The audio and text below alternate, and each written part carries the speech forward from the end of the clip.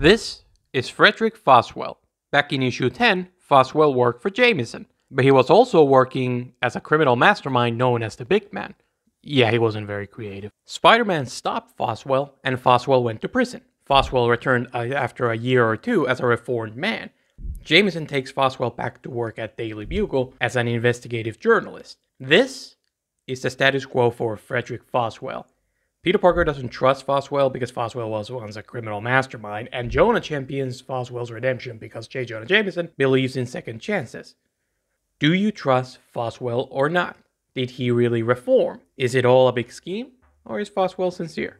During Ditko's run, Foswell's character gave us, the readers, a new perspective on Spider-Man. You know who Spider-Man is. You trust him, but the world doesn't. Spidey saves the day, and yet people still mistrust him. Nothing ever seems good enough for some people. The unfairness of that is a source of a lot of frustration to Peter Parker and to the reader. Foswell is exactly that. Someone who appears to do good, but you are kept in the dark about his motives, so you question him.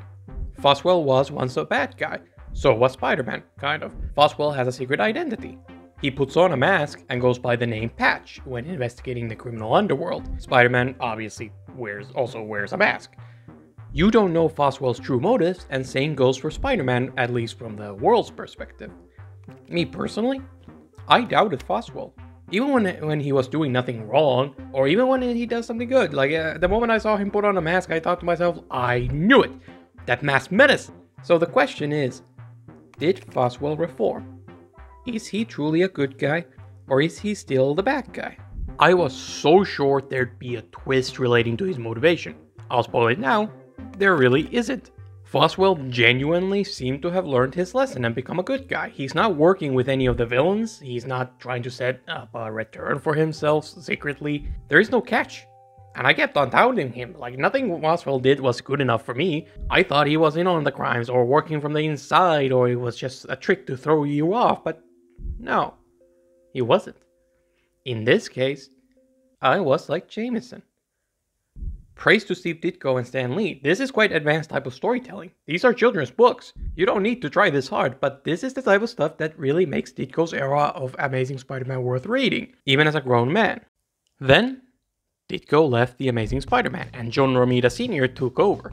I believe Foswell's character was mainly Ditko's idea, because Foswell gets no love when Steve Ditko leaves. It kind of stops making any difference in the book. He has no storylines, he doesn't get intertwined with any of the villains, he takes a back seat. There were so many interesting setups for him. Foswell was one of the first characters to figure out Spider-Man's secret identity. Granted, Peter manages to throw Foswell off for a little bit, but Foswell was onto Peter. Foswell's alias, Patch, is a character with a lot of connections, and Spider-Man doesn't know about Patch. There's a lot of possibilities with this guy. And then, in issue 50, Spider-Man No More, Foswell finally falls back into his old ways and joins the new villain. I'll get to him later. There is no build up to this. During Romita and Lee's era, the book likes to take its time to do storylines properly. The stories by this point span multiple issues consistently. So the creators understand the importance of setups, and they have multiple opportunities to do so for Foswell, and they just kind of don't do that. Foswell just falls to evil suddenly. The reason is that he thinks Spider-Man and quit being Spider-Man, so he springs into action. I guess he was just waiting for the right time. That was his big plan. He doesn't really struggle with it. We don't get to see him resist temptations. So he just kind of goes back to his old ways immediately with no real issues. The situation is robbed of all of its drama. That inner conflict is the sweetest part of storylines like these. It's criminal how egregiously underwritten Foswell's fall is. What's worse, at the end of the storyline in issue 52, To Die a Hero, Foswell has another change of heart. He decides to try and save Jameson, and he dies doing it.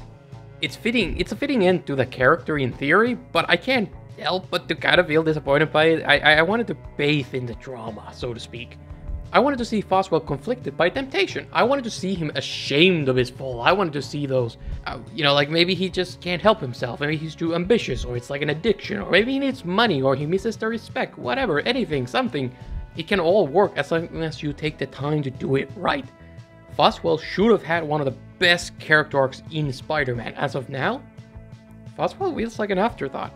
Lee and Romita didn't take the time to marinate the character, and when we finally get to cooking, They don't do enough to make it special. If you do chicken right, it's the best thing you'll ever eat. But not if you don't marinate it properly. Put a bunch of seasoning on it. Just because you have chicken doesn't mean you have great chicken. And here, the Foswell storyline just kinda ended up bland. Like I said, I think Steve Ditko was the man behind Foswell's character.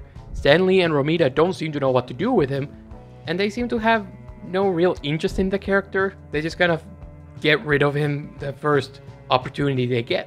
At least that's how the final execution comes across to me. But it's not a total loss. The issues themselves are pretty good, and the character I was invested in is sacrificed to make the new villain seem bigger, badder, and better. Enter Kingpin.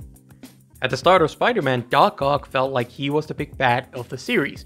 He was introduced early in issue 3, and that was one of the best early issues, by the way.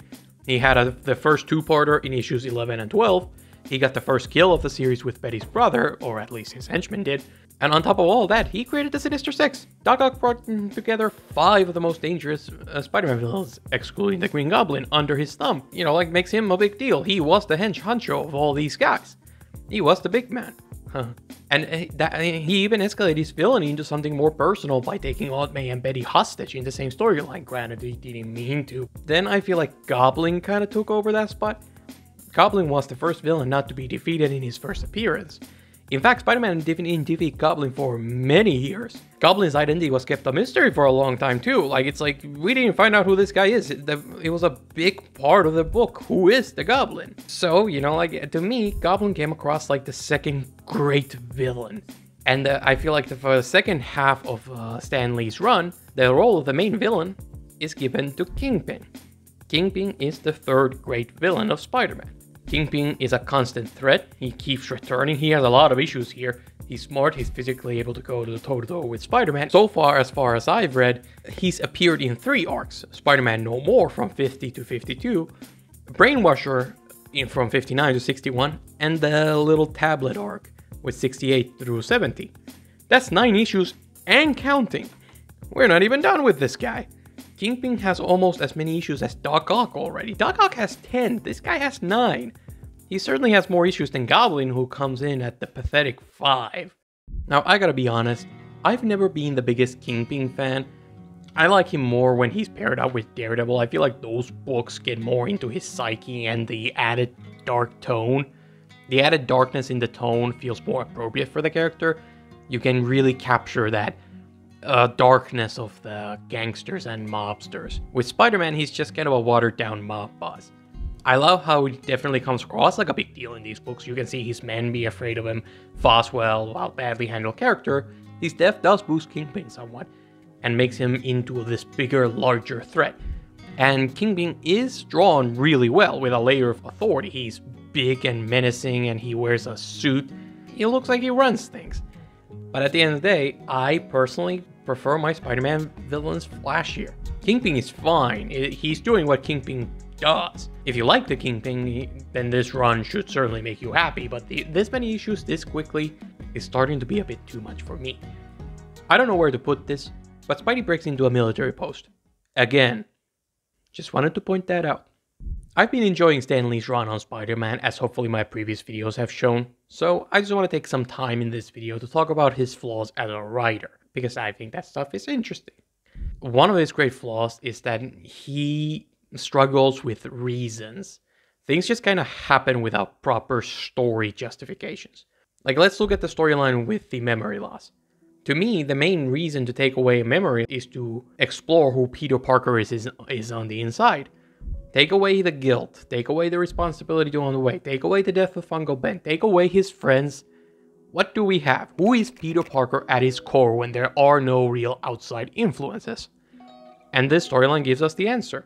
A man who stands up against Doc Ock, because that's the right thing to do.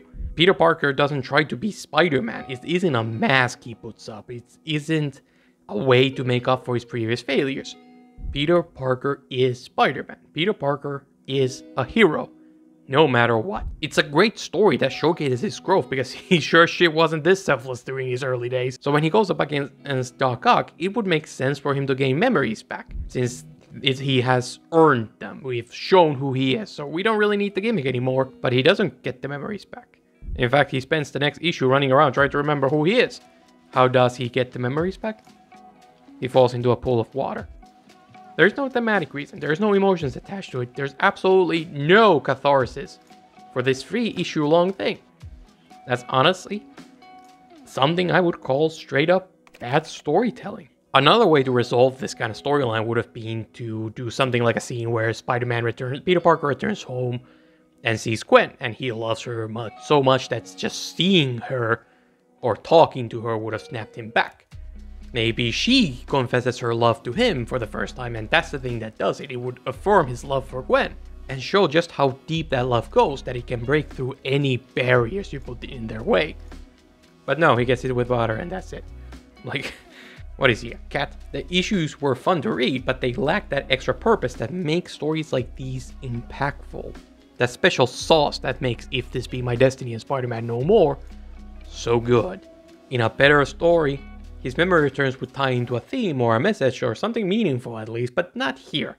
The stories of Stan Lee's era are getting more complex, and I love that, but the writing is still lacking. It isn't up to par, at least in some of the cases. Like, there are cases where Stan Lee gets this right. Another consistent issue with Stan Lee's run has been his reveals. Norman Osborn loses his memories of being the Green Goblin in like issue 40. He has faint memories of something happening to him. There's this constant tension throughout the run. Norman is a ticking time bomb ready to go off at any minute, and you're filled with this dread. You know things will get bad eventually, but you don't know how or when. And Spider-Man has no way to stop it except, by killing Norman, which he's not gonna do. It's a fantastic source of tension. It's one of the best things going on. But then in issue 66, Norman gains his memories off panel. He even gained access to his fucking suit in between issues. Like, we don't get to see it. Like, he just has them. I don't think he has full memories yet, but he has the suit. It's a god-awful handling of the reveal. It robs the build-up of its climax. It's insanely frustrating. Like, what the hell? There was the Doc Ock reveal in Man on a Rampage I talked about in a previous video. Dylan's plans and motivations and traps are revealed before they happen. He doesn't know when to reveal things and when to withhold information. It's not enough to ruin any of these stories. These are still great issues. And there has been a noticeable improvement over the run in his writing, but it's still frustrating when it happens. Like, so much time spent on this and he just kinda gets his suit back. Ugh. The final great flaw I want to bring up against Stan Lee is the overuse of narration. Oh yeah, this is a classic. Everybody knows this one. Romita's art is fantastic. The greatest crime against the storytelling here are these narration boxes and the thought bubbles that cover up that art. I mean, look at here. You have Peter and the crate on the ground. Then we move on to Mysteria, who is below the crate. It makes sense. You see the crate, you go below the crate. It's great. There's some flow there. But the crate in the image is hidden behind a fucking thought bubble. So in order to make things clear, Stan Lee adds a narration arrow just to explain what the art was already doing without words.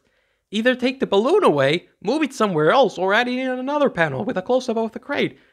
Stan Lee struggles with the balloon placements. Or maybe it's Romita, I don't know which one chooses locations of the balloons, but I'm gonna blame Stan Lee. There's a feeling of dread that has been building after Spider-Man No More. It feels like the walls are starting to close in on Spider-Man. Like, Foswell dies. He's the first good guy death since Betty's brother. At least I think so. I don't remember. There's so many issues that I can't remember everything that's happened so far. Dr. Strom got murdered by Osborn, but he was a bad guy. And even that was really shocking to see. His relationship with Gwen gets more complicated because these problems they are having are not like teen romancy little misunderstandings. Like, Gwen thinks Peter beat up like Captain Gwen Stacy. It's like really different caliber. Gwen's father is introduced and he gets suspicious of Spider-Man's identity almost instantly. Same with Robinson, like these two are instantly onto Peter. Gangsters break into Peter and Harry's apartment to kill Peter, like fuck man, that's hardcore shit. It's not like super dark or anything, but there's tension. Peter's life just feels more dangerous. And like you have like Kingpin, who straight up name drops Peter Parker. He has a vendetta against specifically Peter Parker, not just the mask. Goblin is on his will eventually return, and it's like there's a more serious tone to everything. Politics are also becoming a thing in these books, like in issue 68, Crisis on Campus. Oh, what a great name. There's a group of protesters. The two lead protesters are both black. They are protesting for housing for the needy. There's tension with the guards, who Peter tries to calm down by saying they're just protesters. The protesters are arrested and accused of something they didn't do. One of the protesters keeps calling people whiteys, and the story ends with Robinson and the protesters having a talk about working with the white man. It's pretty, political. It's something that hasn't happened before, not into this extent. These issues are released in 1968, and the Silver Age of comics is coming to an end. You can see that transformation from goofy Silver Age adventures to more serious Bronze Age storylines. That raising intensity is because of the changing of the times. The writing style is getting more serious, and it's all matched by Peter's aging. He's now an adult, so his problems are far bigger and more serious, and they are more long-lasting.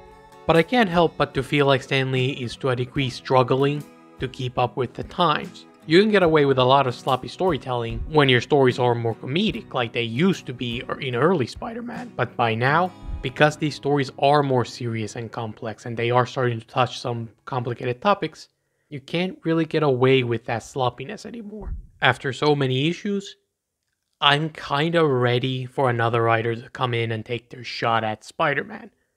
I'm ready for Stan Lee's run to come to an end.